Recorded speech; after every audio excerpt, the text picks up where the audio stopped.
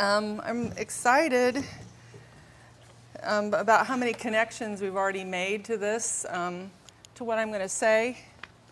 And I'm honored to be asked to speak to you this afternoon about a topic that's very close to my heart. For many reasons, but most of all, and maybe first of all, I guess, how it impacted my personal life. Before I even began the master's program, I knew I wanted to help Christian ministry students be more prepared emotionally and psychologically for the ministry they were called to, because my husband Dan had been that student 25 years ago. At the time he entered college, we'd been married several years. The call to ministry was unexpected, but not entirely surprising. Dan excelled in his studies and gained the respect of his professors and fellow students and dreamed of making a difference in the world. Within 3.5 years, he graduated with the highest honors while holding down a full-time job and tending to a young family. A few months after graduation, he secured a full-time pastoral position at a growing church in our district. He was probably thought by his professors to be one of the most likely students to succeed that year. But issues birthed in a dysfunctional family of origin, insecurity which he kept well hidden, lack of healthy personal relationships, and brewing depression and anxiety proved to be more powerful than all of his academic training, giftedness as a leader and a preacher, or his call. He left the ministry shortly after beginning. Well, now that obviously isn't the end of the story, because he's here with me today and he's in ministry with lots of growth in between. And I share this snippet from our story to reveal my personal connection with the material. Before beginning my internship, I scheduled a meeting with Dr. David Smith, and we began working with the department to design a program for IW that would impact all of the ordination track majors. We all decided to require that they take 2 assessments and complete 4 individual sessions with a counselor. And I was that counselor for the first 4 years. Recently, I asked someone in the Center for Student Success at IW, who currently is, there's over kind of the counseling piece,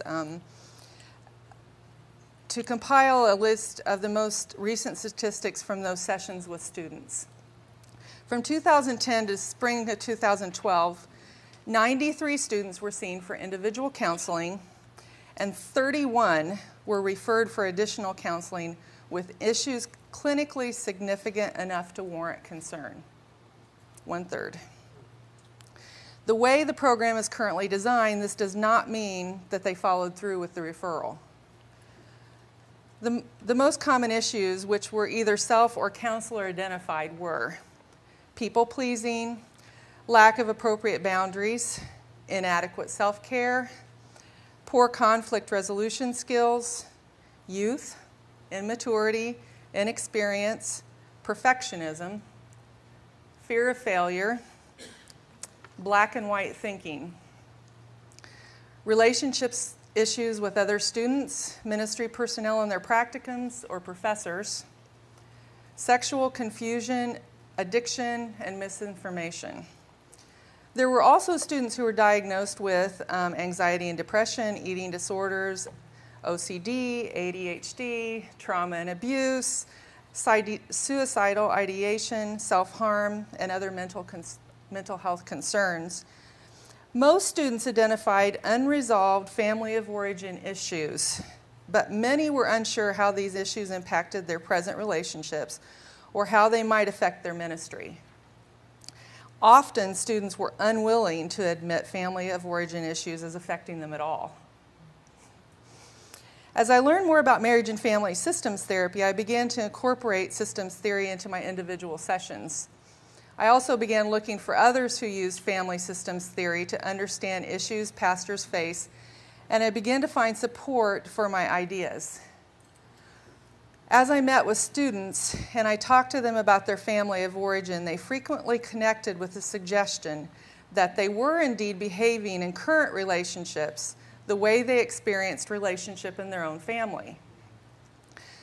Livingston et al. Designed a program used in multiple seminaries where they focus on the ways in which unconscious patterns from the core relationships in one's childhood get replicated in the interpersonal relationships between a pastor and a congregation. This is a concept which I believe is inescapable when dealing with the challenges we face in ministerial formation. Now, I don't want to say anything from this point on that would give the impression that our first step of providing individual counseling was not helpful. Quite the contrary. I did come to believe, however, that this requirement was not enough. I had proposed early in the design process that group counseling could be used in the pastoral care and counseling practicum. And I believe the groups could increase students' understanding of their own issues, but I also speculated that it could impact them as they learned how these issues have been affected by and affect their current and future relationships. As I facilitated multiple groups, the enormity of the systemic issues confronting our students began to unfold. I'll say more about that later, but first I want to share some observations and conclusions about these groups and that I and my colleagues presented at Christian Association for Psychological Studies International in 2011. I'm not going to review everything we found, but I want to highlight a few things just to give you some background. First, just a list of things we witnessed taking place in students because of the group experience. Personal development and awareness. Getting to know oneself and their function in relationships. Family systems' effect on relational church system roles. Parallel process and transference.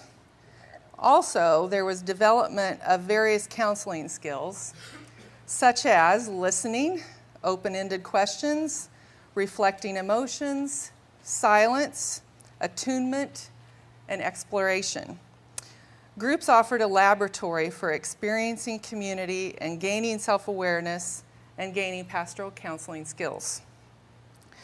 Some of the resources skills our students gained in groups were family of origin awareness in multiple areas. They addressed negative parental images. They learned about boundaries and differentiation, triangles, and connection between family of origin and current relationships. They were able to begin identifying their relational and emotional triggers. They also experienced a strong sense of community, peer support, and universality, or an awareness that many of their issues were common to others in the group. And they were offered a safe setting for personal confession.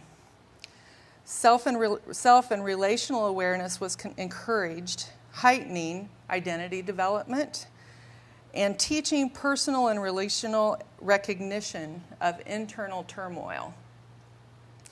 There were also several students who began to attend counseling because of the tendency of group systems to stir up underlying issues.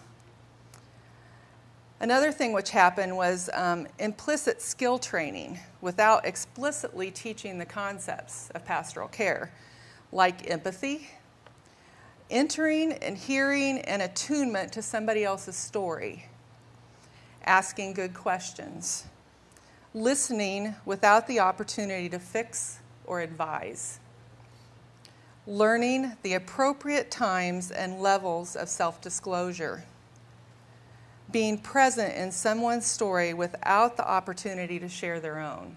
You guys are preachers. You know how hard this was for them. So lots of good stuff. Learning to leave a group each session without tying up loose ends or fixing the messiness. Groups were our first pass at helping students understand themselves and their family system from within a system. And what I witnessed in pastoral care and counseling groups was unparalleled in accomplishing multiple tasks while introducing the students to systems thinking and experience. I believe that if we're to address the emotional and psychological challenges of our students and pastors as a denomination, we must first be convinced that the students' inclination to return to the patterns learned in their family of origin are powerful. Second only to the system who hires them. the local church. What might we do differently if we began to see this as one of the basic reasons our students and pastors struggle? This would mean not only understanding the power of the family of origin, but the power of other systems our students will encounter as they pursue God's call. I've become convinced we need to undertake some fundamental changes in ministerial formation plan that would move us as a denomination from an individual intervention mindset to a relational systemic process. In other words, to do so, we'll just need to make two very small changes. Are you ready? A change in thinking and a change in behavior.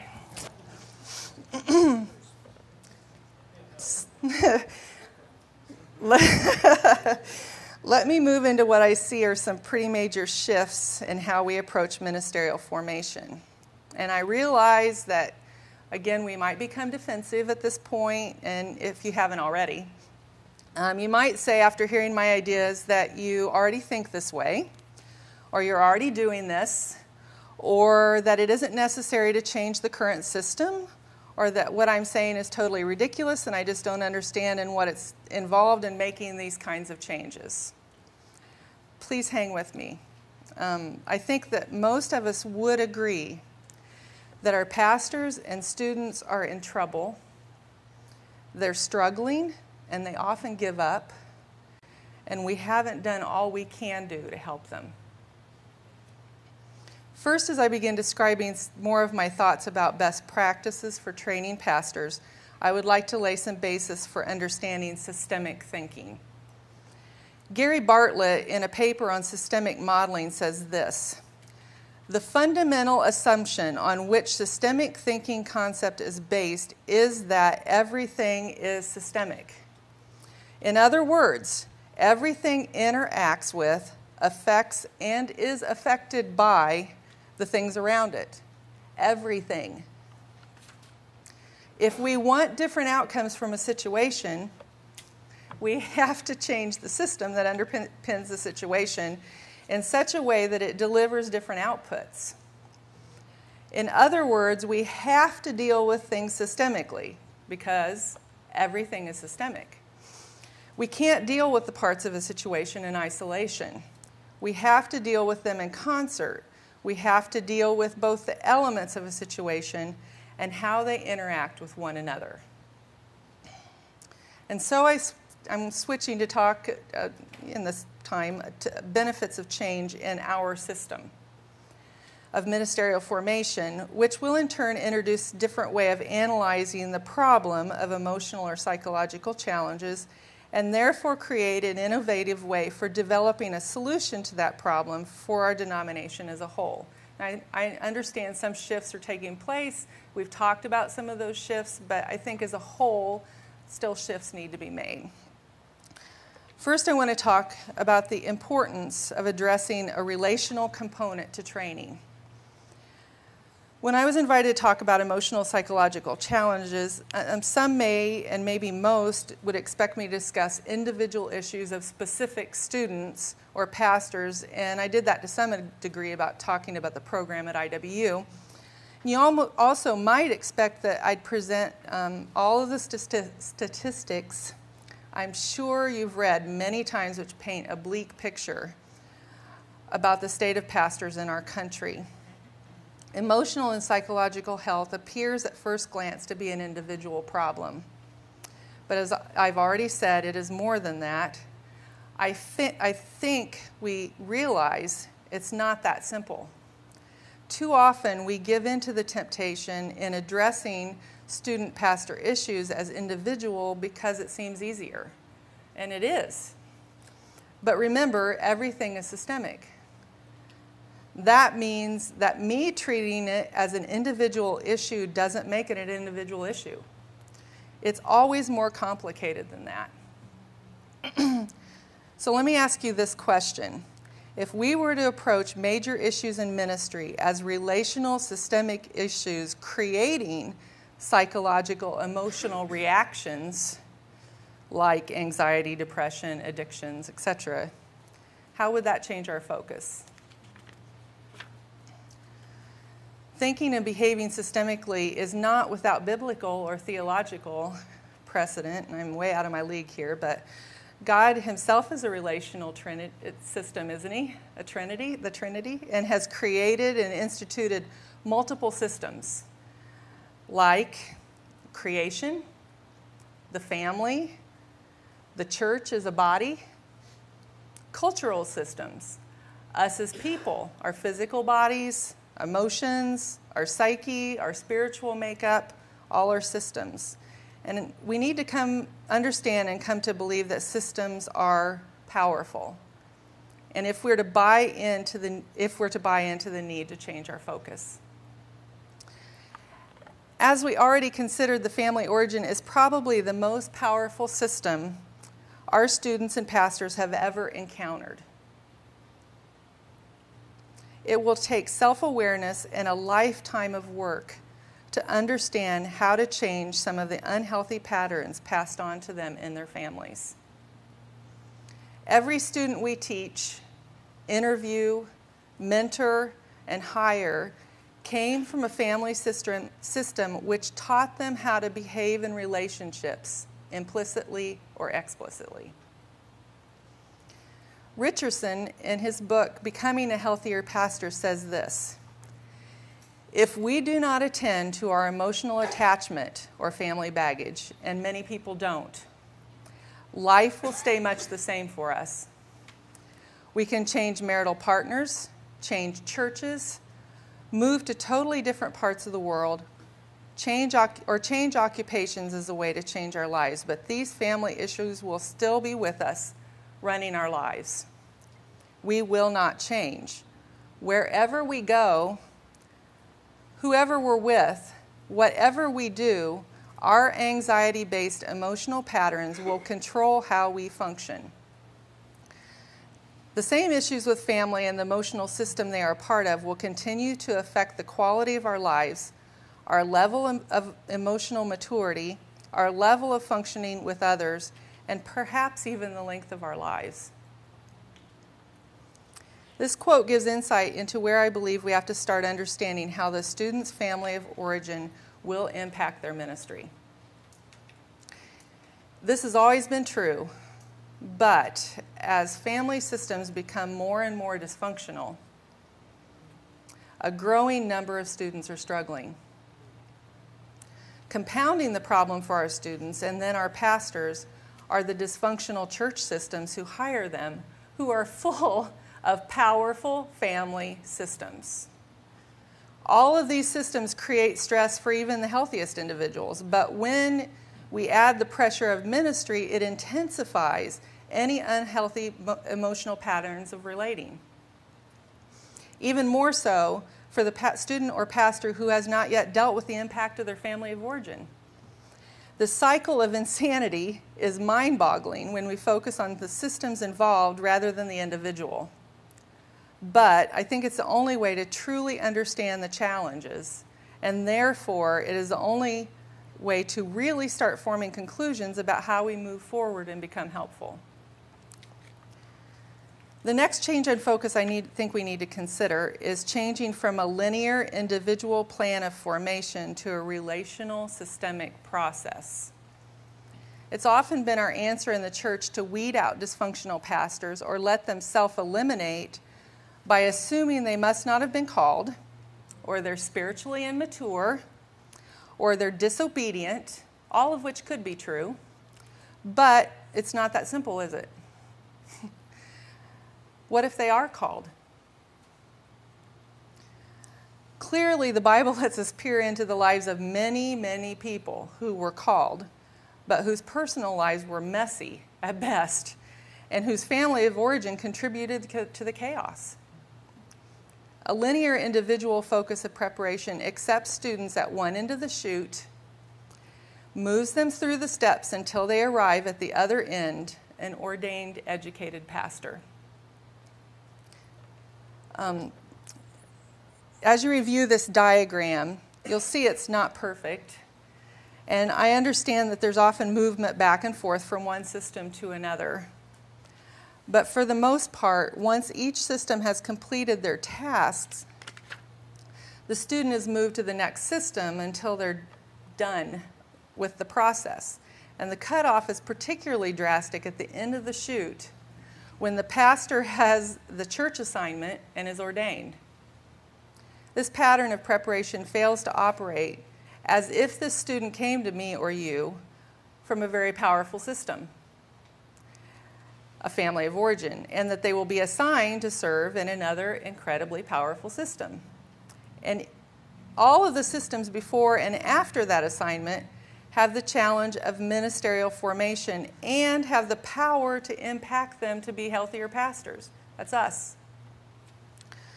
Some of the problems with linear thinking and training are it encourages cutoffs, so responsibilities have beginnings and endings.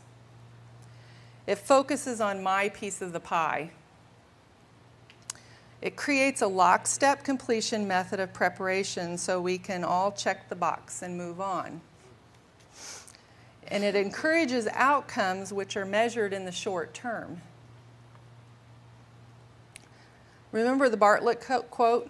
If we want different outcomes from a situation, we have to change the system that underpins the situation in such a way that it delivers different outputs. Healthier pastors. Now, my not so complete but different model, which illustrates these changes, is the one you have before you and on the slide. Keith brought up several things today about thinking more systemically, and then we talked about that in other ways, and you know the process of things becoming more mobile and online. It creates all kinds of challenges for this, but I think we still need to think about it anyway. And systemic and relational thinking and formation could take years of restructuring, dreaming, and planning, but would look very different because of many factors. This model isn't completely inclusive either, I hope, but I hope you'll use it to visualize it as a three-dimensional model of interaction that underscores cooperation with all of the systems at play in the process. The point isn't a perfect model at this juncture, but a visual idea that represents a change in thinking and behavior. Bartlett also said we can't deal with the parts of a situation in isolation. We have to deal with them in concert. We have to deal with both the elements of a situation and how they interact with one another. Changing our focus would move us from an intervention process with many interventions, move us to an intervention process with many interventions. One that is full of communication, shared vision, purpose, and common concern for the student and later our pastors. I see some of the benefits of systemic training, preparation, and planning as being interactive, obviously, encouraging and enjoying shared responsibility, developing and adopting a plan which is cognizant of all the systems impacting the student, depending on others, and measuring outcomes as long-term and process-oriented. Again, Bartlett reminds us that analysis needs synthesis. Understanding how things behave in isolation is pointless. We have to understand how they behave in concert in order to intervene intelligently. In order for us to work systemically, we have to embrace this last piece as maybe one of the most important things that I'm going to say today. We are all responsible for the emotional, psychological, and relational health of our students. This is fundamental to the solution. Most often, our model of operation has been, at best, to review the individual issues through a few assessments, maybe a few counseling sessions, and possibly a smattering of questions during DBMD interviews, although it sounds like some DBMDs are doing much more than that. congratulations, and at worst, to ignore emotional and psychological and relational wellness altogether. The question of responsibility has often stifled our progress in designing a workable course of action and has shifted responsibility to the church where the student is assigned or to the district superintendent, but most often to the individual student or pastor. Frequently, our intervention has then become unavoidable at a point when we're no longer able to ignore the issues. A shift to a systemic process would emphasize a community and body of Christ model that assumes we are all responsible for the long haul. A few important questions I think we need to ask ourselves concerning responsibility are: if the issues were not resolved prior to my involvement, how and when will they be resolved? And if there is no plan in place to address problems, how will they be resolved and who will be responsible? And if we all accept responsibility at a different level and with a different focus than we have previously, what would that look like? How would a shift to systemic problem-solving change the process of formation?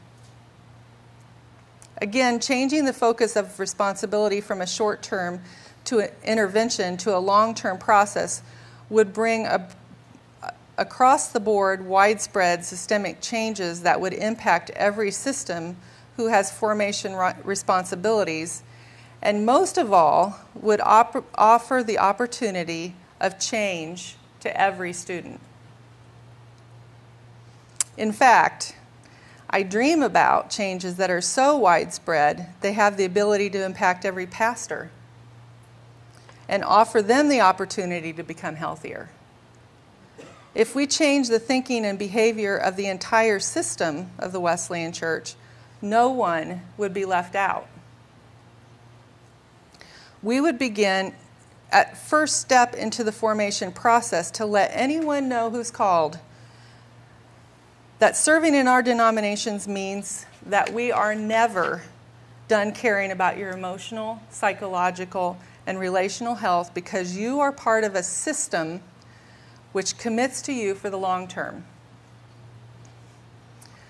Refocusing our ideas about responsibility would also encourage us to become proactive rather than reactive.